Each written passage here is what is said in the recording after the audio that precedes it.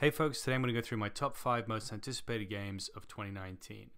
So without further ado, let's just go straight into it. So number 5 is Machi Koro Legacy. Now, like many of you, I've played Machi Koro, the base game. I thought it was a very beautifully illustrated, cute, and fun little game, but it soon wore out its welcome. And I think that's been a similar experience for a lot of people who have played this game. Nothing fundamentally wrong with the game, it's just perhaps a little bit too simple. But if you consider taking that as a foundation for a legacy game, things start to get very interesting, especially as Rob Daviau, the sort of uncontested king of legacy games, is going to be firmly involved in the design of Machi Koro Legacy. My real hope for this is that it sort of strikes a balance.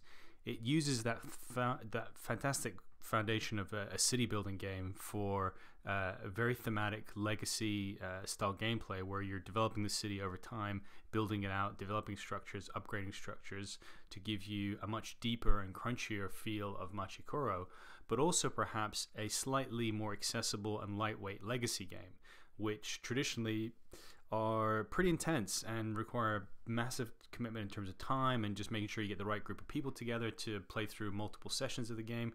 If Machi Koro Legacy can kind of hit that sweet spot in between the two, being heavier and crunchier than Machi Koro, but perhaps on the lighter side of a legacy game, that could be really interesting. So that's my number 5, Machi Koro Legacy. On to number 4, Reavers of Midgard. This is a game that I've backed on Kickstarter last year. I've played the other game from this universe, Champions of Midgard, and while I enjoyed it, I found it was a little bit too light and a little bit too luck-based. This game promises to be a deeper, chunkier, meatier experience with slightly different gameplay mechanisms as well. It's not going to be quite the same, although I think there's sort of there's dice drafting, card drafting, excuse me, and a number of different other gameplay mechanisms in there.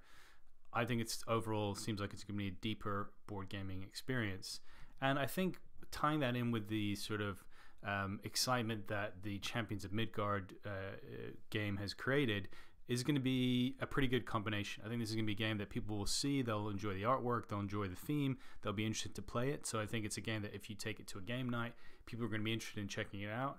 At the same time, I think that deeper gameplay is going to offer a little bit more depth than the Champions of Midgard experience. And I actually believe that originally Reavers of Midgard was designed for a completely different theme, and it was kind of rethemed with the Champions of Midgard theme. So, you know, maybe some of those flavors will sort of carry through and make it even more interesting, really. So this is my number 4, Reavers of Midgard. Moving on to number 3, Edge of Darkness. Now, this is one that I had to think about quite a bit, and it's by the same designer of the game Mystic Vale, John Clare. And the interesting thing about this game is it has a relatively unique board game mechanism, which is card crafting. So basically you start off with an acrylic or a transparent card that has one component built in, and as you go through the game you add additional components to build out the strength of this card, upgrade that card. So you're getting a lot of depth around building out the powers and abilities of a single card. That's really interesting, and just as a board gamer, I like to try out new mechanisms, and this could be a really cool one to play. And in addition to that, this game is going to be offering a kind of group deck building functionality where you're sort of collectively building a deck, and that is usable by all the players at the table. I think if you own one of the cards that's used, you get paid, but then it comes back into your hand so you can use it again, which is quite interesting. And there's going to be, at the core of this game, a sort of worker placement mechanism. You're a group of individuals, patrons, I believe, in a mystical city, defending it from evil blight, the forces of evil blight. And there's this kind of cool threat tower where you'll be dropping cubes representing yourself and other players to determine which player the monsters attack first. And I think there's a feature where if you're not able to effectively attack the city, you lose standing or victory points in the game. But overall, I think the combination of that new gameplay mechanism, card crafting, and the group deck building, as well as a deep rich, thematic, and gameplay experience make this one really, really interesting. And this is one, as I said, I had to think about a little bit, but it's sort of gotten me more and more interested the more I've looked into it, the more I've thought about it. So that's number 3, Edge of Darkness. Moving on to number 2. Now, this is a game that you may have just heard about if you've been anywhere near social media over the past few weeks. But yeah, Wingspan looks really, really good. It's that classic Stonemaier Games quality. I mean, these guys have just set an amazing standard in terms of components and inserts and packaging for their board games. And, you know, it's fantastic, I think, for the industry in general, that they're just continuously setting standards and breaking their own standards with the quality of components that they produce in their games. But beyond that, the reason why I think Wingspan is going to be such a great game for me to play is that it's that kind of Goldilocks weight to complexity ratio. It's got some interesting engine building in there, but it's not sort of Terraforming Mars heavy or long. And considering that I really enjoy Terraforming Mars, it's one of my most played and favorite games, having an experience that's a bit shorter, perhaps a little bit more accessible for non-hardcore board gamers, that could be really, really interesting.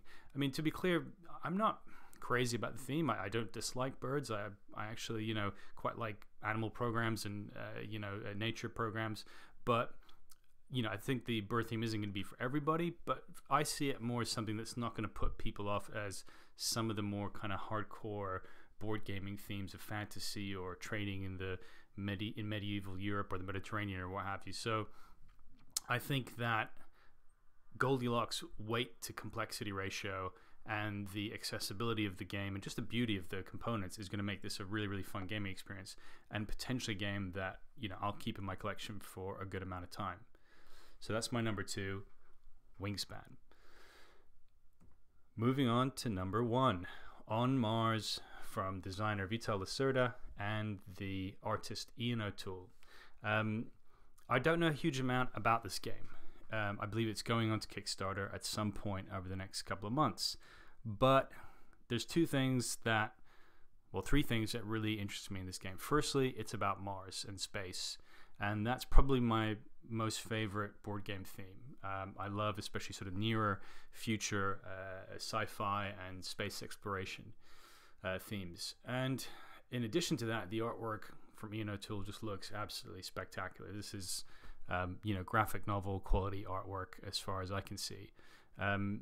Beyond that, I'm excited that it's a Vital Lacerda design. I've never played any of his games, but he's a designer that I've seen crop up many, many times. I've seen, you know, playthroughs of quite a few of his games, and there seems to be a unique combination of complexity, crunch, and thematic tie-in to his games that I just think I really need to experience as a board gamer. So you take that to Mars, you add an amazing art, and yeah, count me in. This sounds very, very interesting. As I said, I don't know too many details about the exact gameplay. I think it's going to be quite complex in terms of the game. There's going to be it's an economic game with city building and upgrades and other kind of features that you can implement. But I think those combinations of the artwork and the design pedigree just really pushed it over the edge as my number 1 most anticipated game of 2019. Now, I will say there's a couple of honorable mentions I'll just mention very quickly. One is High Rise by Gil Hova. Don't know much about that game either, but it looks like a pretty interesting city building game. The other one that I was quite interested in is Yokohama Duel. Yokohama is a game from a Japanese publisher designer, and there's now a 2-player version which looks very cool. Again, don't know much about it, but these are things to look out for in the future. But again, that's my top 5. Machikoro Legacy, Reavers of Midgard, Edge of Darkness, Wingspan, and number 1, On Mars.